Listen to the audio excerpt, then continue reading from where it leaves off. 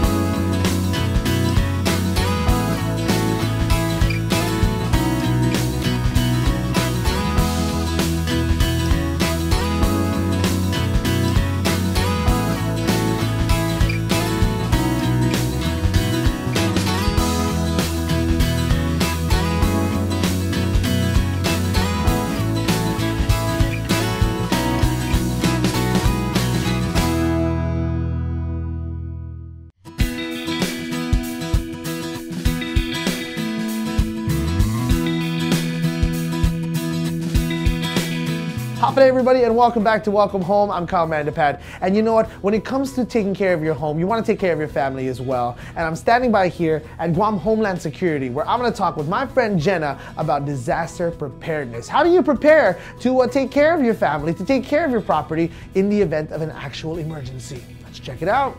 Hey Jenna, thank you so much for having me. Hafade, Kyle, thank you so much for coming down. First off, it's a beautiful space. Where are we, girl? Currently, we're in the Emergency Operations Center. So this is where we work with GovGuam agencies, our military partners, private nonprofit organizations, whenever there's a large event or emergency. I see, this is the high pressure room. Yeah, so it gets really, really busy in here. Phone lines are going off, people are trading information, so it gets extremely packed in here.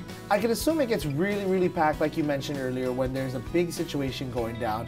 And that's kind of what we're here to talk about today. We're here to prep ourselves or find out how we can prep ourselves, minus the silo, for major disasters or any disasters for that matter. Right, so our office really takes the approach of an all hazards, all threats preparedness plan. So there are multiple ways that you can prepare, and it can be used for different types of emergencies. So one of the things that we try to promote is making a plan for your family. You can also have a plan individually, like if you need it for work. But making a plan for your family, and first thing to do is really assess your risks. So Guam, we're prone to typhoons, earthquakes, tsunamis. You want to assess your living situation if you're in a flood zone area or possible landslide area. Just knowing what those risks are and sharing that with your family. The second part would be to know what types of emergency alerts you can receive. So how are you going to receive information if there's an emergency? So you want to sign up for local news text alerts, or if you can visit social media, so you can utilize Guam Homeland Security. We have Facebook, Instagram, and Twitter. So you can get emergency updates from there. That's exactly where I get all my information See, from. perfect. You know what I mean? Yes. And it's one of those things that is just so convenient, and it updates in real time, it seems. Right. As you guys come up or get updates, you just post them on there immediately. So when we talk about making the plan, you mentioned earlier, for families or even for offices or just for you in general, do you suggest writing things down? I mean, is it one of those things that you got to write it down? Definitely write the plan down. You also want to write down basic contact information for all the members of your family. How are you going to get in touch with one another, say if all the phone lines go out? So you're going to want to create maybe some safe meeting points, maybe one for northern, central, and southern. So you all know a location where if all the cell lines or landlines go down, we're all going to meet at, say, the Agani Shopping Center. We're all going to meet at a certain location, whatever's more convenient for you. That way everyone in your family is aware. That's brilliant. Okay, so you mentioned earlier about assessing. You talk about some of the things that we are prone to here. Where do we go from there? So as soon as you're done assessing your risks, you want to recognize ways that you can prepare. So including your plan, you want to have a communication plan. Again, like I said, how we're going to communicate with one another. You also want to talk about your emergency meeting place, and then you also want to share that information with every member of your family. So there are different resources that you can have. You can have different wallet size, communication cards. Everyone can keep them in their backpack, in their wallet. And then you also want to create an emergency preparedness kit for your family. And one way that you can do that is have basic non-perishable food items, some water, enough to last you at least for 72 hours. We try to promote for 3 to 7 days, enough for each person of your family. And also in your emergency preparedness kit, you can include flashlights, extra batteries, candles, anything that you would need in case emergency responders are inundated or overwhelmed in an emergency. I'm gonna need a duffel bag. You're able. So you can create one for your household that can be stationary. You can also create one that is portable, like say in a small backpack or a bag. So just basic life safety essentials, maybe first aid kit. And it should be really specific to your family. So if you have someone that has medications or if you have babies in your family, you need to include some formula in there. So the disaster preparedness kit can be built over time. You don't need to buy all this material at once. I know sometimes a lot of these items can be very expensive, but what you want to do is keep building to your emergency preparedness kit and also switching out foods that might be expired. That's very true. Right. So buy that can of Spam, you know, eat it and then exchange it for a new one. That never expires. You can keep that in there for years. Okay. Yeah. So you get it built, you got everything set.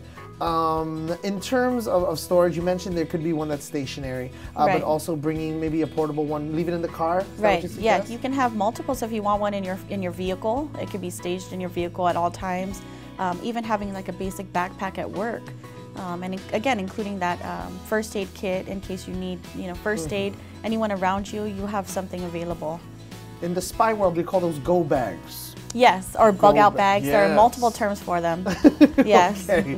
Now, obviously, with everything, no matter the situation, no matter the disaster, you want to be prepared. Right. You want to be ready for it. Right, and you can utilize these preparedness tips for all hazards. Again, it could be for typhoon, in the event you have to evacuate, earthquake, in the event you have to evacuate.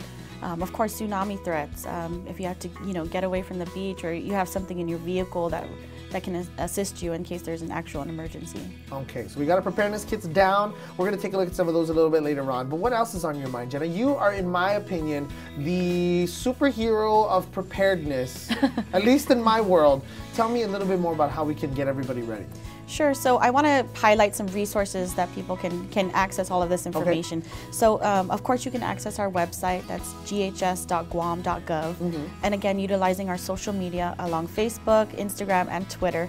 FEMA has a great app. If you type in FEMA app on your mobile phone, you can purchase it from the store. I'm sorry, it's free, but you can download it on your phone, and it provides some preparedness tips and even talks about the risks in our area. We also utilize ready.gov, www.ready.gov, and on that site is really a list, and it even has downloadable PDFs, how to create your family communication plan, some information that you can fill out, and some ready cards that you can have for each family member. So really checking out those resources, it's worth it, you know, to review your plan. Another thing I want to highlight is you really need to practice your plan with your family. So it's one thing that everyone needs to know it, but you also need to practice it. So maybe you might not go through the motions, but maybe you can do pop quiz with your children and say, okay, where do we meet if we are located here? Who do we get in touch with if we can't get in touch with each other? So, girl, you're hitting me in the feels. This is one of those situations where when you think about it, you're like, oh, I don't want to think about it, right? Right. But you got to think about it. Because as scary as it is to think about it now, you imagine how much scarier it'll be when something actually goes down, if anything goes down. Right. And you're not prepared. Right. And there's so many different ways that you can make your plan personal to your family. So I'll share a little tip for our family. We have a off-island contact, so an auntie that lives in California. If we're not able to get a hold of each other, say someone's cell phone's out, and we find a phone somewhere, we're able to contact that family member in California, let them know, hey, we're okay and we're at the meeting spot, and then say my mother calls in and says, have you heard from Jenna, you know, and we're able to pass information on through there. So it's really just it's called an out-of-town contact, but it's just someone that you can give a message to in hopes that they contact them in case they can't get a hold of you directly. Perfect. So all of these tips and more are available via those resources. Yes. We'll put them up on our website as well. And you know what? It's a lot of information. Right. And we got to be prepared. Right. But if I asked you for your one tip, what would be the single most important thing that you would say to anybody who's preparing? It's really just including every member of your family. So I might know my plan, but does my husband know my plan? And my children? And you can get your children to be held responsible. What do they want to include in their emergency kit? Maybe they have a favorite blanket. It's your responsibility to remember that favorite blanket, or if you're going to want some activities for your children, give them a responsibility so they feel part of the plan. So it's really just making sure that everyone is aware. There you go, girl. I feel safer already. All right, before I get out of here, I've asked Jenna to show us a little bit about what she's got inside her disaster preparedness kit. I'm looking at it. It's huge. You keep this here with you all the time? I do. It's my emergency kit for the office. So I'm excited to show you. I want to see what's inside. Let's do it. So this is our emergency preparedness kit. We have non-perishable food items, rice, canned goods, Tabasco, of course. Yep. This kit would include more food, but this is just an example of some non-perishable food items. We do have emergency rations, some MREs. We also have some cleaning supplies, so sponges, as well as Clorox, as well as trash bags. So really just things that you normally wouldn't think of. Utensils, how are you going to eat your food, right? We also have peroxide for cleaning. We have lanterns. Of course, we have the, my personal favorite is the hand crank radio. If you can't find a hand crank radio, you can also get a battery operated radio. My favorite is the duct tape. Duct tape. So if anybody goes crazy, you can tape them up so they don't bring the rest of us down. We also have first aid kit, flashlights, batteries. This kit can also be used, this kit would be stationary, so this would stay in either in your home or your office. You can also create smaller kits just like this. Perfect. So it's got everything you possibly need, right? Right, and you can make it, again, really really specific to your family's needs. Medication if you need them. You also want to include important documents or copies of important documents in here. True. Right, in a Ziploc or waterproof container. Even pictures, girl. Exactly, definitely. Anything that you'd need to be saved. So this can be stationary at your home. Okay, so this is our portable emergency preparedness kit. Of course, you got to have your first aid in there. This is just an emergency supply checklist to ensure that you have everything. In this small packet, we have matches. We also have the antibacterial hand sanitizer, cleaning wipes, and this is a can opener. So everything's very easily accessible. Some basic canned goods, crackers, snacks. And again, these are just examples. A travel kit, just some hygiene products. There you go. No one wants to stink. Right. And like you mentioned, you got to make it personalized to your family. So if they like to stink, then just leave that one. Right. So we put rope in here as well as a tarp, just in case you have you're in substandard living conditions or you need some place to shelter. Right. And in here is a portable gas stove for cooking. We also have duct tape and we have the butane gas on the side here. So this concludes this kit. You can include a flashlight and really make it specific to your family. And anything that you can think of that you might need is important to put inside your bag. And the best part is, like you said earlier, it's portable. You can bring this with you and it's easy to grab and go in the event of an actual emergency. Right. So again, this is our portable kit. You can have one stationary at home. You can have one in your vehicle. And just make it specific to you and your family. Thank you so much, Jenna, for taking the time to share with us how we can be safe with our families. And I, for one, I'm going to keep this information right there in the top of my brain. That's great. Thank you so much for coming. Thank you. And be sure to check out the website and all that good Please stuff. Please do. Thank you. When we return, we'll get you some life hacks that'll help make your next trip to the beach that much better. Gonna make things simpler for you. Up next here on Welcome Home.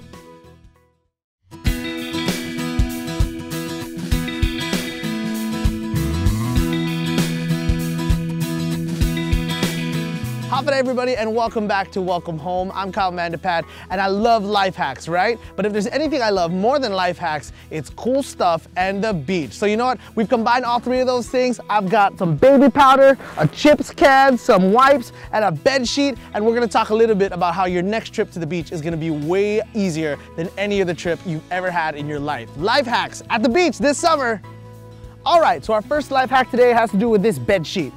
Super, super awesome. If I want to go sailing, it'll make a great sail. But today I want to help keep the sand out of my persons, all right? If you go to the beach, you know that sand goes everywhere, and we're gonna make a man-sized playpen to keep all the sand out with this awesome bed sheet. So what you gotta do is get a fitted sheet, and I think I'm gonna need some help.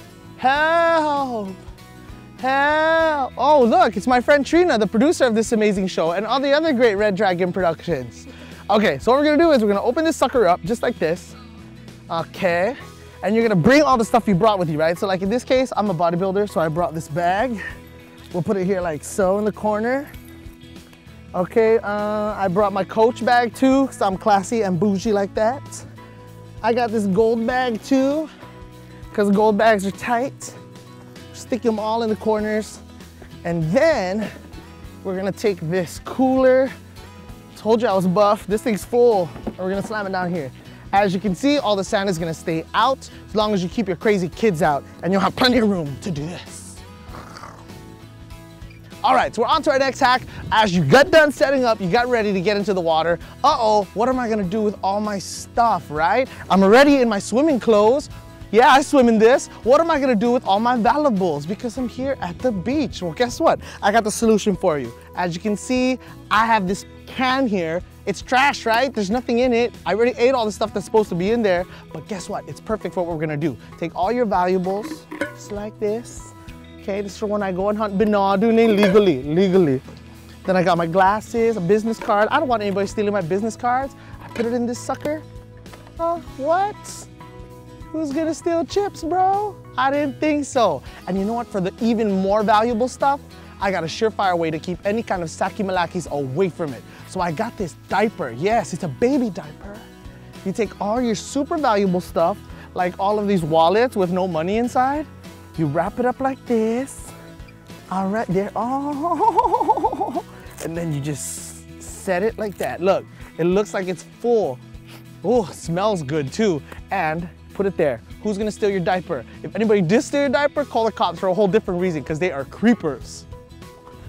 Oh, I just got done swimming and now I'm all wet. What am I gonna do with all my wet clothes and all this other sandy stuff? Well, guess what? I've got another hack for you. All you need is a wipes container. Before you split your house, I want you to empty it out and fill it with plastic bags. You know the store ones that you usually just put into your bathroom trash can? Guess what? You can take them on the go with you here and it works out perfectly. For the beach in this case, or if you just got crazy kids that like to stick Pop-Tarts underneath their baby chairs in the car. Take this out, open it up, you'll be able to take out plastic bags, put all your wet clothes in and not even worry about them. Then you can hit the road, Jack. I've set up, I've hit the water, I've come out, I'm getting ready to leave, everything's nice and clean, but wait a second, there's still sand all over my feet. Okay, so this last life hack has to do with sandy feet. We hate them, but they're everywhere when you go to the beach. Well, guess what? I've got a solution for you and it comes in the form of baby powder. Look at my feet, they're so pretty. And guess what? They're covered in sand, but I can fix that. I'm gonna take my baby powder and put it all over, just like that. Oh, what's that? It's a baby powder foot. And then I'm gonna wipe it on up. And guess what? All the sand runs away. At the same time, I moisturize, I can shave my legs. Look at my ankles, they're so nice. Woohoo! There you go. Oh, what a great day at the beach, right? I mean, all my stuff stayed clean, nobody stole my money, I got baby powder and perfectly sand-free feet. These life hacks will definitely make your next trip to the beach that much better. Sit tight, coming up next, we're gonna take a house tour right here. Welcome home.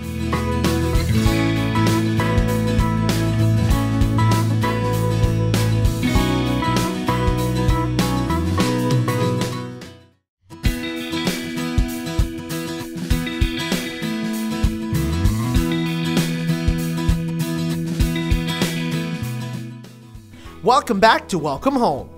We will now start my favorite part of the show, the house tour, with our agent and friend, Robert Polino of RE/MAX Realty Group.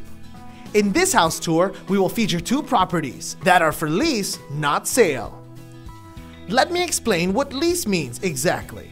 Lease and rent are similar in nature, however, they are not the same. A lease agreement is a contract between the landlord and the tenant that covers the renting of property for a long period of time, which usually is 12 months or more. Let's start this tour off in the hills of Menangan, Leo Palace.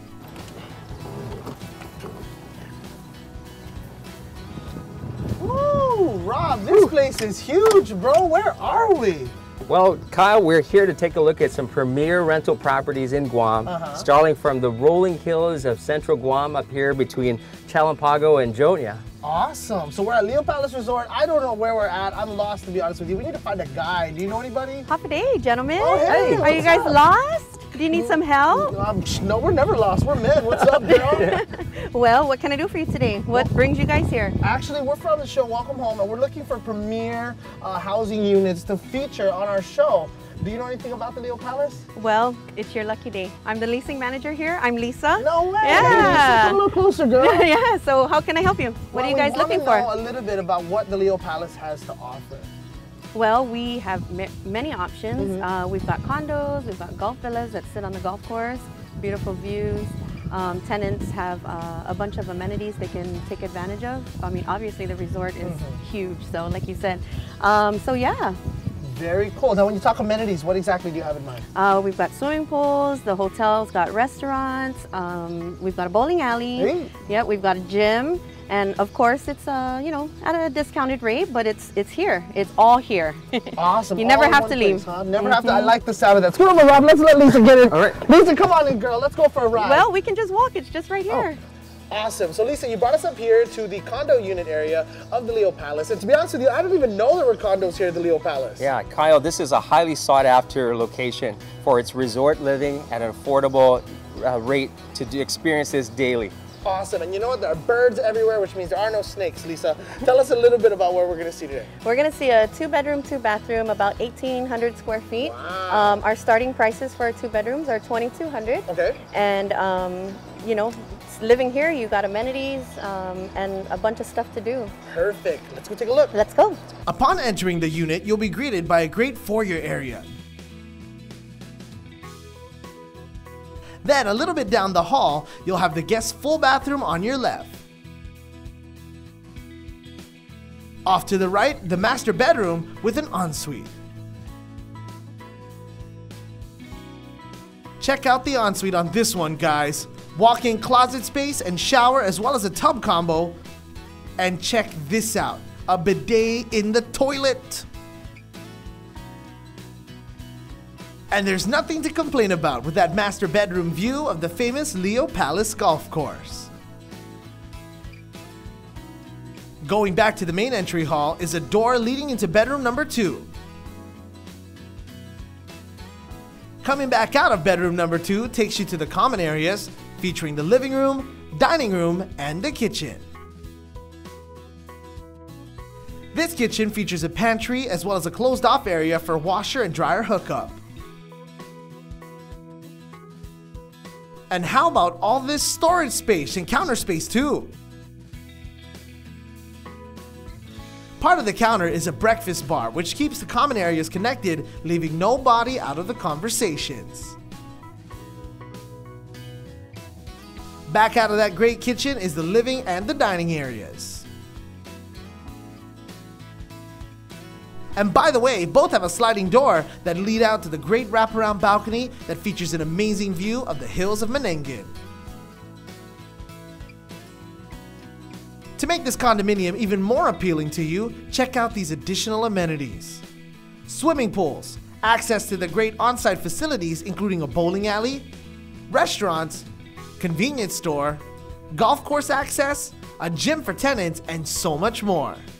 Let's move on to Okatamuning and check out this new condominium tower in Jonestown. Hi there everybody and welcome back to Welcome Home. Rob, we have been through some of the most amazing homes on the island in past episodes, and this episode we're taking a look at some premier properties. Now we've been through the rolling hills of Dzotnia already today, and now I find myself surrounded by the smell of the ocean. Boy, tell us a little bit about where we're at. Well, we're here, not only you got the smells, but you've got the sounds and the sights of Tamuning, the beautiful village of Tamuning. We're right here at Oka Point at the newest summer towers by Cortec International. Wow. This features the first of 4 towers, 51 residential units ranging between 1,300 square feet to 1,700 square feet. Okay. Price ranging for this resort style living from $2,200 up to $3,400. Very affordable for what a premier property to take a look at. Most definitely. And as we look around, we notice these are the 4 towers that you see in Oka right next to the hospital. A lot of people have been waiting for the magic to hit this place, and it finally has. We're going to be able to take a look inside. Rob, I know you mentioned some of the amenities that we've got going on here, some stuff that's going to be sprouting up in the near future. I noticed we got the basketball court, but what else can we expect?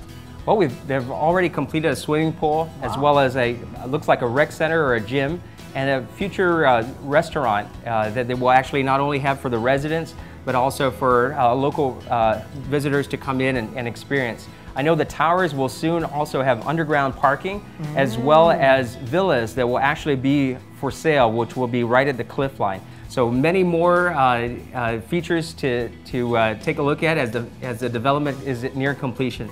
Very, very cool. And I'm gonna sell right now. I am sold on just the view alone. We're gonna go take a look at what the inside looks like. Check it out. All right. This unit is new as new can get. They still smell like new home. This unit has a great inviting entryway with great closet space right off the bat. Coming further down the entryway to your left will be a full bathroom.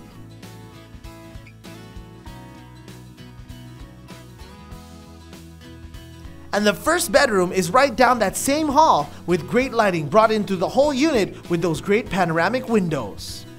They're everywhere. The same goes with bedroom number 2 right next door to the first.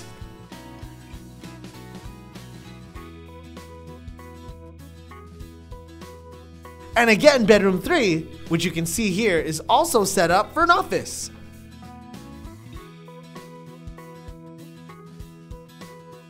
Go back out to the hallway and straight across, you'll be in the master bedroom with a walk-in closet with great shelf space. And that master ensuite too. Imagine sitting in that tub or taking a shower with that great window featuring an ocean view every single day. Check out this double vanity too with a semi-private toilet area. You can have a bathroom or you can have a bathroom with a view. Immediately coming out of the master bedroom are the common areas. That's the kitchen with a great color combination, tiling, appliances, backsplash, and did I mention how awesome this kitchen is? Check out this wraparound ocean view. This is all upstairs in the unit. Here's a list of amenities they have on the property for tenants and their guests. Of course they've got a pool, a gymnasium, basketball court, and there are proposed plans for a restaurant too. To make this deal even sweeter, this unit features gated security. Those are some great properties shown here in this episode, and if you saw something that you'd like to check out in person, don't forget to contact our friend Rob Polino over there at RE/MAX Realty Group at 482-3490 or 647-3725. From all of us here at Welcome Home, that's going to do it for this episode. Until next month, I'm Kyle Mandapat. Have a good one.